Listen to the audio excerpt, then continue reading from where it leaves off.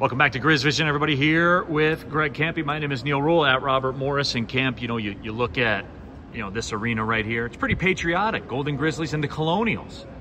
Yeah, red, white, and blue, and each section's like the American flag, which is pretty cool. Pretty cool.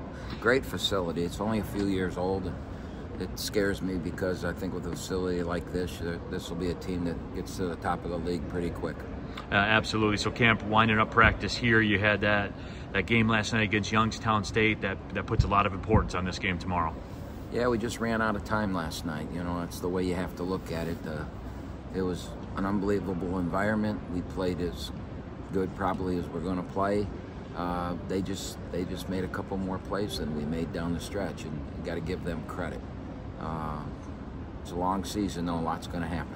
All right, Camp, this Robert Morris team played already at the arena. You guys shot out to a really, really big lead, which coaches always tell you they hate that at the beginning of games.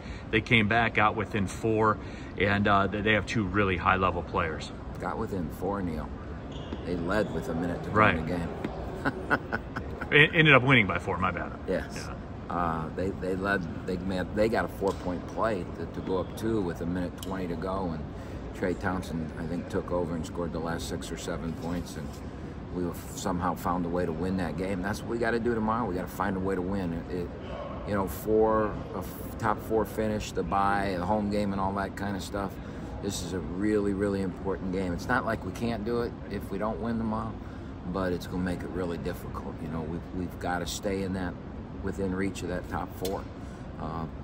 And you do that by splitting road trips, you do that by winning road games and then taking care of business at home. So we got a lot of home games left, but we want to be in position. Camp, obviously in Pennsylvania, cheesesteaks, capital of the world, right? What's the likelihood? You gonna end up knocking one of these down or what? Well, my buddy Pittsburgh Marty's here, and he's kind of adopted the team. He brought a friend with him today. And we're going to go find one. Yeah, that'll be dinner tonight. That's a shocker, isn't it? Yeah, Camp? Marty's really done a great job of supporting us from a distance. He's on the radio show every week. Yeah. I go back and forth with him, and he's donated to the program. And so I think it's my turn to buy. I don't like buying, Neil, but it's probably my turn to buy. Really? You don't, huh? No. Obviously, you don't either. I saw your tweet with George. Thanks for the time, Camp.